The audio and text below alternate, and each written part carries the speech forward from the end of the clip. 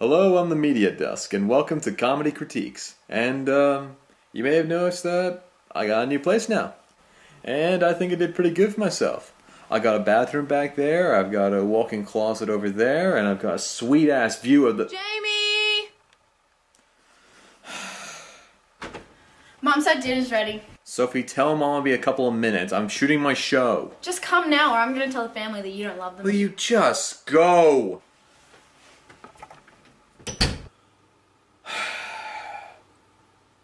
Right. Anyway, I want to talk about something different for a change. A play. One that's simply titled Endgame. Endgame is a production that was made by Samuel Beckett in 1950. This production is directed by Andrew Upton of the Sydney Theatre Company and stars Hugo Weaving. The play is over now, but I want to throw my own opinion out there even this late in the game, no pun intended, because I haven't seen a lot of people with the same one that I do. The play is about two guys, Ham, played by Hugo Weaving, and his assistant, Clove. It's supposedly after the apocalypse, and the two are residing in a bunker. So the play goes through a day in their crazy lives, with them bantering with each other, and talking with his reanimated parents, who are kept in separate barrels. Hey, it's not called absurdism for nothing. With Ham pushing them all aside with his selfish behavior, until he has nothing left but his own misery. The most interesting aspect about the play is that it was translated by Samuel Beckett himself, from French. And, you know, he's a really smart guy for doing that, and I really respect him for it, but this has all the aspects of an absurdist art house piece that just came straight out of France. Alright, time for some fun definitions. Endgame is the last part of a chess game where there are very few pieces out left and there are very few options to take. And man, this is not an appropriate title because this is probably one of the most drawn out, long, boring experiences I've ever had in a theater. The play advertises itself as saying that nothing is funnier than unhappiness, and it's kind of true. I mean, most comedy does derive from misery, so maybe this is going to be some sort of like witty Blackadder kind of thing with some dark humor to it, with some witty rapport and fast dialogue between the two. No, not really. I mean, it tries, but it really doesn't succeed. A lot of the comedy is actually really slow. There's no talking in some parts, and when there is, it relies very heavily on repetition. I mean, this was amateurish comedy writing, like the kind of thing my university drama club would put out. And yes, the subject matter is dark, but the actors play up this exaggerated, witty back and forth between characters, and the writing just isn't strong enough to be able to back it up. I mean, the worst thing a comedy can be is if it's too long, and if you're just leaving the audience hungry for something that's funny or interesting. And this play has both of that. Okay, throughout the play, Hugo Weaving keeps blowing this whistle, and the sound that it makes is so painful. It's so painful to listen to, and to be fair, this is a physical whistle that he's blowing into, so it's very hard to control, but it's still just so sharp. So sharp. There was one part where Clove wanted to get this idea going through his head, so he started to run around the room in this hunchback position, and that scene was so painful and went on for so long that I was just praying, hoping that maybe there'd be something interesting. I was looking at Hugo Weaving going, please just do something interesting, please do something to grab my attention, and he kinda did. He kinda did. Whenever there was something going on, Hugo Weaving always had like some lip movement or some sort of twitch of the hand, like despite being blind, and that's something that I really liked about the guy. It showed that he was very active. It showed that he was really getting to this character, and yeah, he was really good in that. Like, even though when I first saw him, I didn't recognize him because his appearance in the poster actually looks different than how he does in the play. And when you actually do see him for the first time, he actually sounds a lot like Drunken Blackadder mixed with Captain Rum from that bit in Blackadder with the ships. The other actors I thought did pretty okay with what they had to work with. Like, the guy who played Clove, like, he was fine, I guess. They didn't really give him that much to do. Actually, they gave him plenty to do, just much of it wasn't enjoyable. And even the guys who played the parents, the dad played by Bruce Spence, they were okay. Actually, story time. When my dad and I went to go see this play, he told me all about Bruce Spence, because I hadn't heard of him before. And he's this really good, talented character actor who's been in Mad Max, the Star Wars prequels, Lord of the Rings. So that's a good thing to keep an eye out for if you ever want to go see this play. Like, I guess you can't now because it's done, but if you did see it and then you didn't recognize it, that's who he is.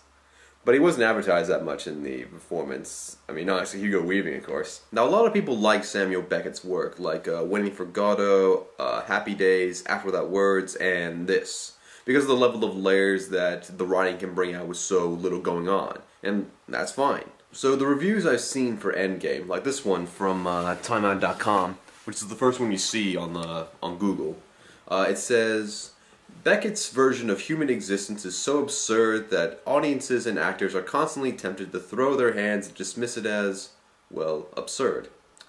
But Upton's crew managed to stick with it faithfully, almost lovingly if that's possible, at every moment. Well, you better call me one of those dumbasses that want to throw their hands up in the air, because I just thought that this was degrading. It felt less like an interpretation of the human experience and more of just how much the critics and even some audience members will eat up if some artsy director's name is on it. No matter if it's going to be, you know, entertaining, they just want something that's going to be thought-provoking and what they think is going to be meaningful and new and they've never seen it before. Like, the same thing happened with the movie Cosmopolis. Like, critics just ate that up because it had Cronenberg's name on it and it was such a risk for him to take when audiences just found it boring. I mean, I find textbooks informative, but I don't read them for the stories. The play reminded me a lot of the movie Jerry, the one about the two guys that are just walking through the desert, and everyone thought that that movie was pointless and tedious, but they also thought there was a small group of people that thought that there were a lot of level of layers to it because the directors claimed that he was inspired by video games because that's all you do and that is walk around. And I feel the exact same way with Endgame because of the fact that it was made intentionally pointless. That's the most frustrating thing about it. I never thought that there was anything about this play to make me give a shit about what was going on or what was going to happen to the characters. And it just keeps dragging on without any idea about when it would end. And the fact that this is a style that people have been respecting for years and has been going on for years, it just... it just frustrated me. It really did. I mean, don't get me wrong. If you like this style of play and performance, you know, knock yourself out. But I just didn't feel like there was anything for me to enjoy about it. I just can't find the joy in a play whose main purpose is to have an audience sit down and contemplate the deeper meanings of the themes and trying to understand what it's trying to say about life and the human condition, stuff like that, with nothing but slow-paced choreography and repetitious dialogue to carry it and to back it up. I couldn't relate to any of the characters, and since the play is mostly focused around trying to develop them and have them as like vehicles for the themes, it completely fails that because I did not give a shit about anything that they were going to do or what was going to happen to them. I just wanted it to end. I mean, I can understand why people like this. I really do understand it. I just don't. I mean, being stuck in the same room for 2 hours with the same 4 people, it's going to be a tedious endeavor anyway, without something else to keep you occupied. And, yeah, I'm just not the right audience for absurdism. I don't regularly watch absurdism plays, so I am not the target demographic for this. Clearly not. So, final verdict. If you're like my dad and I who wanted to go see this play for the star power of Hugo Weaving, then this is not going to be the performance for you.